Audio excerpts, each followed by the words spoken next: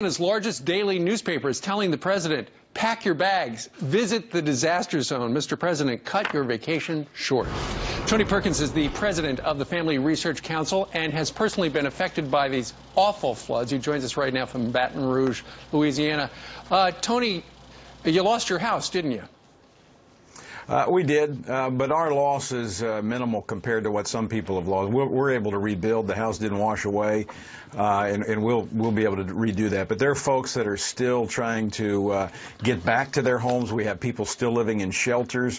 We have people who are trying to find family members. You know, we've already confirmed that over a dozen people have died in this flooding.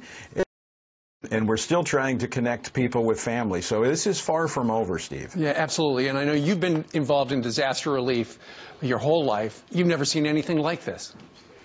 No, I was in New Orleans and Katrina helping pull people out of there. I've worked in Gustav when Governor Jindal was governor down here. I took time off from FRC to help in that disaster relief.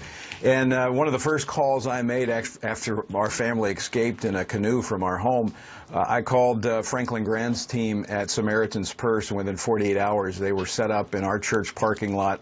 They've sent out teams now to help people begin the process of, it's a long process of tearing out the homes, cleaning out the mud, personal belongings, and I'm grateful for the faith-based community that has responded and people from across the country who are wanting to help. If people would like to help, go to our website, foxandfriends.com, find out how to volunteer and how to send money to frc.org/flood.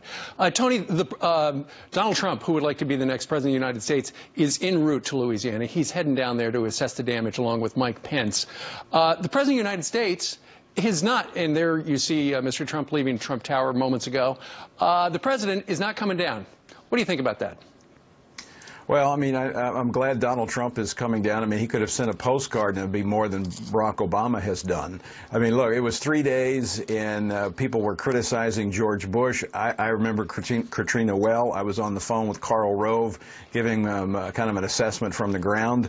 And part of the problem with President Bush coming in was we had a Democratic governor who did not want him to come in and steal the limelight. Here we have, which is interesting, Steve, is we have one of the few Democratic governors that's been elected under the tenure of Barack Obama, and you would think the president would want to be here at his side trying to prop him up, but he's not.